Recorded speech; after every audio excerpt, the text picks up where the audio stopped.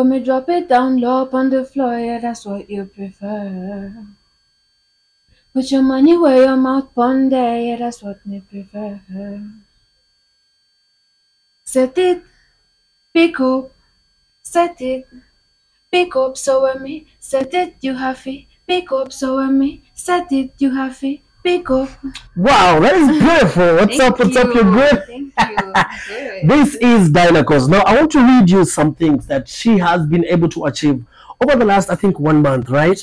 Set It is one of the biggest songs, actually the biggest song in the country right now as we speak. This is Dyana Cods featuring, the name is from Brooklyn Boys. What's his name? AJ Brooklyn Boys. AJ Brooklyn Boys. Yeah. Now that song is the most searched song on Boomplay as you speak right now. It's the #1 song on Spotify in the country right now. The #1 song on Apple Music as we speak right now. The most searched song on Shazam. Check that out. It has 1 million views on YouTube as we speak right now. The #3 trending song on YouTube in Kenya, and also the #1 trending challenge on TikTok. That is Set It, done by this beautiful young woman right here. And today we caught up with her at her studio in Nairobi's Umoja Estate just to get to know the brains behind the creation of these super hits and what it feels to really have such a big song carrying all the country, and what also is the next steps for this big superstar who is emerging and taking over the airways. My name is Kabuga and this is Citizen Digital. Set it, you have it. Pick up, so when me set it. So is it Dyana Cods? Is it Dyana Cods? Jina yako inatamkwa vipi kweli? So it's Dyana Cods, but you know, when the first song I did with Wakadinali, suicide that couldn't spell Diana, so I spell as Dyana. Yeah, okay. So I went on with that. But it's Dyana. But it's Diana. Okay. Yeah. Is that your name? Is that is Diana actually your actual name? Yeah. And Cods. Yeah. Cods in Ibetoka Cods. Where it's Cods from? It's my surname. It's from my parents. Okay. Yeah. Are you Kenyan? What is interesting actually, and a lot of people viewing this will agree with me. A lot of people are saying they were shocked that you are actually a Kenyan. I mean, you know, it's a very Jamaican vibe in that song. It's a very Caribbean vibe in that song. Which is your story? Where were you born? Where were you brought up? Guys, I'm Kenyan. I'm Kenyan. I'm from Nyanza, Kisumu. But you know, as I started doing music, I loved the Caribbean vibe. I listened to so many genres, limit to Kenyan music. So that also made me like try that more, and I felt comfortable with the dancehall, so I decided to make that my sound. So I think that's why people confuse me a bit. And they're wondering whether you're Kenyan because a lot of people knew you through Set It. Really? Yeah. A lot of people, including my cameraman here, I think they knew you through Set It. I get. But you've done a lot of projects, you've done a lot of songs, you even have albums. Yeah. Tell us about your musical journey because a lot of people might want to know who you really are. Yeah. So immediately after I finished high school, I started doing music. I have like 4 albums so far. So that's a lot of albums actually. A lot of albums. Okay. Before people got new music, Set It. So I have so much catalog going on. But you know, this was the one that's brought me to so many people, and I'm grateful. Okay. Yeah. You are. How would you describe your music? How would you describe yourself, your sound? What is your sound? My sound. That's shout out to Kashi Lego. She's also a rapper. Shout out, right? Yeah. She made me know you in 2022. She used to listen to you like, oh, they were into Dyana Cods. Yeah. No, she really did actually. You know, she lives Ametokoko Thika, shout out Thika. So she knew you, she listened to your music a lot, you and Wakadinali. Yeah. So every time we used to hang out with her, it was you. But now you were doing drill music. So are you a hip hop artist? Are you a drill? Are you a reggae artist? What are you? I started out as a singer. Okay. But you know what I was singing is so much of international Taylor Swift and shit, and that was what I was listening to. Okay. Yeah, so that's where I got my international vibe from, you know. But when I got signed by the Zoza Nation, which was formed by Ska, Munga, Wakadinali, they had my vibe, and they're like, you sound good, yeah, but you're not marketable to the Kenyan market. So I had to Kenyanize your sound. Kenyanize my sound. Yes, exactly. yes. I had to start rapping. I had to start listening to Kenyan, and I found so many good Kenyan artists. So it just camouflaged into that. In the midst of me Kenyanizing everything, it became an international Kenyan sound. You know, that's what we all want Kenyan music to be so international. Evuke border kidogo. Evuke border, exactly. So you're saying you are trying all kinds of sounds at this point? Yeah, are you trying all kinds of sounds? All of them. You wouldn't really say I'm boxing myself into this particular sound. No, never. Okay. Yeah. So let's talk about Set It. Yeah. It's a big song. Oh, big song. It's beautiful. I love it, man. I love it so much. What is the creation? What is the creation process behind the song? Ulipigiwa jamaa? Did he call you? Did you sit down and write it?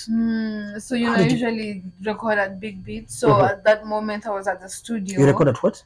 Big Beat Studio, which is here. Where we are. Yeah, where we are. Okay. And at 66, the baddest producer right now. So I was at the studio and I played a beat and I had it and Ilingia too. I know. I couldn't sit for that and I was like, this is the one. I wrote for it immediately. I stayed with it for like 2 months before. For real? Wow. Before I got AJ to like jump onto it. Yeah. And then now you texted AJ, told him I have some song here. I had told him let's do something, but I forgot about it. So at some point of working on Set It, I posted it on my social media, just like teasing it. And then he hollered at me like, you want to send me the track? I sent him that track. He had it and he was like, okay, I'll give you a feedback tomorrow. The next day he had sent the verse. Wow. Yeah. Okay. So when did you release it?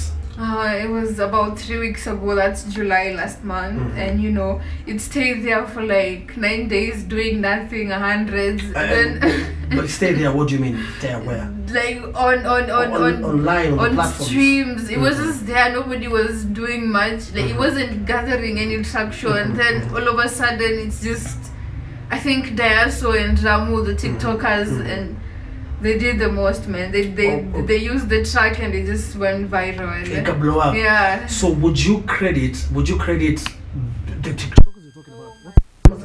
Diaso?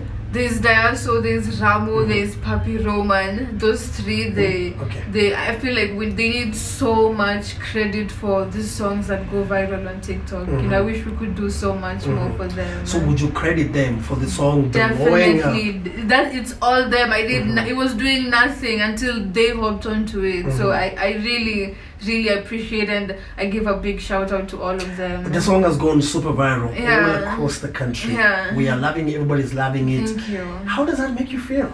It's unbelievable. It's still not registering. I'm still in the process of is it a joke? Is it real? Yeah, I'm still there. Yeah. And of course, you producers have seen it. AJ has seen it. What is his reaction, by the way?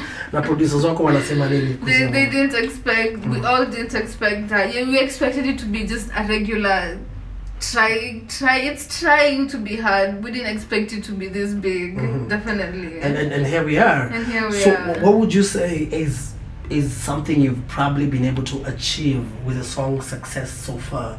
Is there anything probably you've been able, maybe there's a door that opened, a client that came along, a big show that you got invited to, or is that something that you're working towards? Oh yes, you guys coming here, everything, everyone is calling, everyone is seeing you now, because to be honest, at the end of the day, we've been working so hard to get this exposure, so because it's really hard to push yourself to go to media tours. People don't know you and you want to be and interviewed, now we are looking for you. That's the thing. Everything changes, you know. Now it's people looking for you. Like before that, it was you begging, begging for them. Sometimes they won't even allow you to be on the platforms. So that's changed. Okay. Yeah.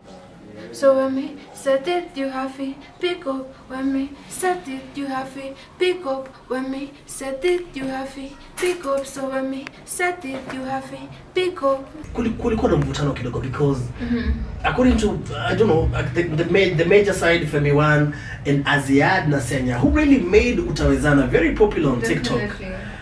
there were questions of, would you pain Aziad? And then some of the artists were saying, no, it was our song. If we didn't do the song, Aziad would never have, you know. So would there be an issue between you and the TikTokers making your song popular? Would you ever consider, you know, Orushiaka Kitu? Oh, definitely. How would you view that kind of, you know, situation? I understand like where the whole disagreement was coming from, because you know the artists feel like we already did our part. Yes. And also the TikTokers, for them doing that song, it's a boost to their career already. So I get that part, but there's also that appreciation, because at the end of the day, They made if it.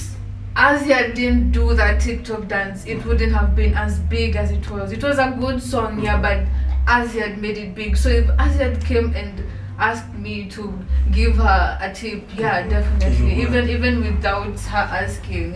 So I feel like even I know you don't want to get into the politics. yeah, you know, everyone was right at that time, but you know, I feel like at the end of the day, the TikTokers really, they need to be boosted. They need to be, yeah, they need to be boosted. So you agree with that, right? I agree with that. So before Set It, yeah, there was you. So there was you, and you've done quite a number of projects. Like you said, 4 albums. Definitely. Every album has probably like 10 songs or something. Yeah. Almost every album has 10 songs. So we're talking of 40 songs. Yeah. How many songs do you have under your belt so far? Oh my gosh, so more than 100. Wow, so that's quite many, a- yeah, so many. I know women don't talk about this, but how old are you? Yeah, if you don't mind. I guess. You've done a lot. I mean, you've done a lot. I mean, and you're a young woman. Let's just say I'm under 25. Okay, Yeah. quite a young woman actually. and coming up has not been easy for you. Has it been easy for you just trying to position yourself in the industry? It's hard, it's ups and downs. How would you describe how tough it has been for you as a woman, especially? It's been quite. As a woman, I feel like it's much easier, honestly. Oh, really? Compared to as a guy, because as a guy, hey, these guys get it tough. Yeah. In the industry, if you're a woman, we are very little, you know. So for you to be a woman in the industry, it's like a direct pass through. Now it's now determining the real pass through from the fake. That's the hard part. Yeah, because you know there are people who are not there to really help you. They are there and there to are people take who are advantage of you. Yeah, and so that's now what I was gonna talk about. Yeah, we've had these stories. You've written about these stories a lot.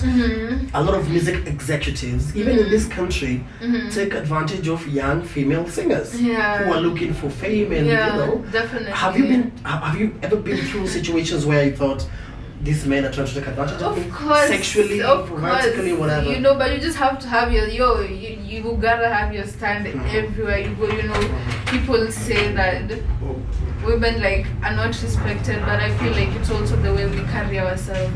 Some most of the women, we don't have that stand because we really wanna get to where we wanna get. But at the end of the day, you have to realize that there's a right way through it, and if you work hard, if you keep at it, people are gonna respect you regardless. You know, you don't have to use that way. I like that. Yeah. I like that. Sounds very brilliant. Now, you are a female rapper, female singer in Kenya, and of course, would you call yourself upcoming? I don't wanna brand you that. When is that upcoming? I mean, I don't know. Right now, I don't know where I'm at. I don't know. It's you're crazy. bubbling. I mean, I would say you're bubbling under. I think so. Bubbling under, right? Because you're not really there. I'm not really there, but I'm trying to be there. You're right here. Yeah. Are there any rappers currently, female rapper singers that you're looking at and you're like, I really admire how they do their thing definitely. in this country? Maybe you want to mention some names? Calligraph is doing the most. He's not female. I said female. Oh, female. Yeah, but you know what? We can go with male as well. Yeah, let's go with male as well. Calligraph for male, and for female, Femi1 is doing the most. Just, you don't have any other passion besides Calligraph. There's Wakadinali. There's so much, and these new Arbantone rappers are doing the most. All of them. All of them. So, and the females, we have Femi, we have Mandy, we have Saru, we have me.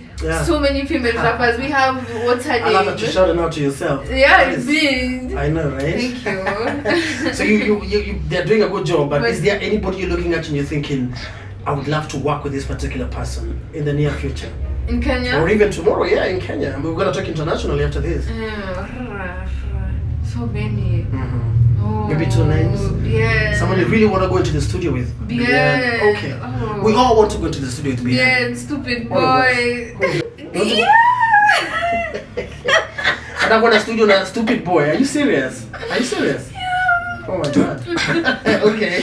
Clearly he has stupid boy, then there's Steve Simple. What do you think of Steve Simple? No, man. People are using Steve for clout, man. Oh, you wouldn't go to the studio? I would, but man, Steve, shout out to Steve, is good. You know, Steve Simple boy has survived the reggaeton like era, like longer than all of those reggaeton artists we thought would survive. Yeah, I know. So, well, who internationally are you looking at and you're like, I really admire how they do their thing. I'd love to hop into the booth with them sometime, you know, drop something with them. Who are you looking at? In Africa, first of all, Tyler, there's Aira, there's Burna Boy, Davido. I don't know why you guys have to give us the same names I would expect. You don't have like that hidden gem artist. You know that kind of artist, you know what I'm saying? Yeah. Not Nicki, not Cardi. Nicki. Oh, man. Like there's that person. I don't know. It's the same people. It's the same people, it's the right? same. It's always the same people. Because I would expect you to tell me someone completely different, and I'm like, who is that? But you're telling me this. Okay. It's the same people. Okay. You really admire. Okay. Cool. Doja Cat internationally. Yeah. I love Doja. Okay. Drake. Yeah. So what would you say is your biggest moment so far as Dyana Cods? Maybe performance-wise, collabo-wise, music-wise. I mean, what was your biggest moment as an artist? It doesn't have to be so big, but it made an impact in your life. Oh, my biggest moment as an artist. Probably right now. All those other moments are just low key. This is my biggest moment, and I feel like there are bigger moments than this. I feel like I haven't felt that big moment yet. I haven't felt it yet. There are moments. You have already shot a video for Set It, right? Yeah. Coming out today or tomorrow. Oh, really? Yeah. Oh, it's not yet out. Yeah. Okay, so it's gonna be out and stuff like that. Yeah. So more projects are coming. What next for this amazing superstar? There's an EP coming soon, guys. As soon as probably next month. Yeah, so we're working. You have an album. It's called Wrong Manners. Yeah. Tell us about the album and where can we find it? What kind of songs can we expect in that album? Okay, so it's my third studio album titled Wrong Manners, and it's wrong as it's titled. So many artists have been featured suicide hour, so many beautiful artists, and it's just me jumping into Arbantone, a new era. Yeah, and I feel like it gave me a boost, and people saw me jump out of my comfort zone because people knew me for drill. So Wrong Manners just took me out of my comfort zone, and you can get it on Spotify, all streaming platforms. Wrong Manners, Dyana Cods. You can find me on all streaming, not all streaming platforms, on all social media platforms at Dyana Cods. That's DYANA.CODS. Yeah. But before we wrap up, I'm gonna ask about Arbantone. I was gonna ask this actually before it slipped my mind. I want your honest opinion, a very honest opinion. Do you think there's a future for Arbantone? How far are we going with this? Are we gonna be talking about Arbantone next year at a time like this? I feel like, there's Kenya, our genre is always gonna be gengeton. Arbantone is just a wave within gengeton. So it's always changed. Gengeton always changes. There was that thing Akina Machax were doing back then. It's always but it's the biggest sound from Kenya. It's just that it's gonna keep changing. So Arbantone is just it's gonna keep evolving. So something else will come after Arbantone. Definitely, but within the same genre. Within the same genre, right? Two more questions. Do you always speak like this? I find you like a very interesting speaker. Really? You're very chill. Like, do you always speak like this? Yeah, definitely. Is this a personality, or is this really you? This is I'm so. Because you're really zoned out. I'm so chilled. I'm such a chilled shore, guys. Okay. But when I step in the booth, it's different. It's something you just light up. I light up. Yeah. But I love the vibe though. Thank you. I really love the vibe actually. And I know the guys are asking kwa DM. Huyu mtu akona moto ama tunaweza slide kwa DM. The guy behind the camera is literally asking me to ask you that. Are you seeing somebody? You're busy with the music? Don't lie to me. I've been busy with my music. I'm sure. I will lie. I've been busy looking for money for my future husband. So definitely. So you're not seeing anybody right now? No. Okay. No, yeah. Is there anybody probably you're looking at right now in the industry and you're thinking I'd love to? Hell nah. To go on a date with? I don't want to just like guys from the industry. I like another breed. Mtu wako amejificha tu huko. The last fun question. One person you'd love to meet, dead or alive, who would that be? Jesus. Oh, come on. That's an obvious answer. Anybody else? Jesus Christ. Who? You will meet Jesus because you're born again. Okay, you're not born again, but you're born again. One person, dead or alive, you'd love to meet. I would say Bob Marley. I would say Bob Marley. Okay, that's nice. Do you have like somebody dead or alive you'd love to meet in this world? In this world, that's an interesting I know, question. right? I'm trying to trick your mind. I think They have somebody. Pablo. Who is Pablo that? Escobar. Oh, wow. Yeah, I'd like to meet That's why I Pablo. thought you were right. Pablo is just. But he was that guy. He was a different. Like he's very how do you interesting put it, because he has. Like I think the person who has the most documentaries is Pablo Escobar. You know, and It's a his big stories. Yeah. And that's probably why you. You are amazing. Thank you so much, Dyana Cods. This is Dyana Cods. Check this young woman out. She is blowing up. She is all over the place doing crazy things. She's on social media, all streaming platforms. Her song Set It As. She just said she never knew it's gonna be this big. And man, check it out. Check her out as well and support all her projects. Big girl doing big things in this big country, Kenya. My name is Kabuga and this is Citizen Digital.